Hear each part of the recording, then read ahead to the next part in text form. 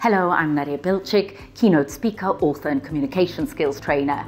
And the tip of the day is around networking.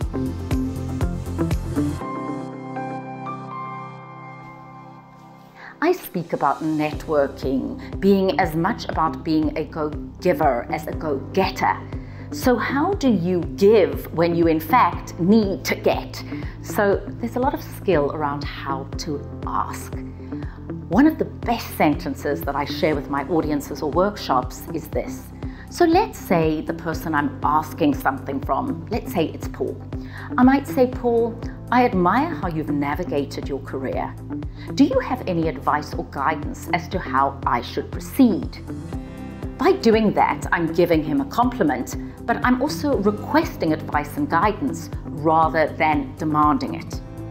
So next time you need something from somebody, authentically and very honestly say what you admire about them, request advice or guidance, and then acknowledge and appreciate the response.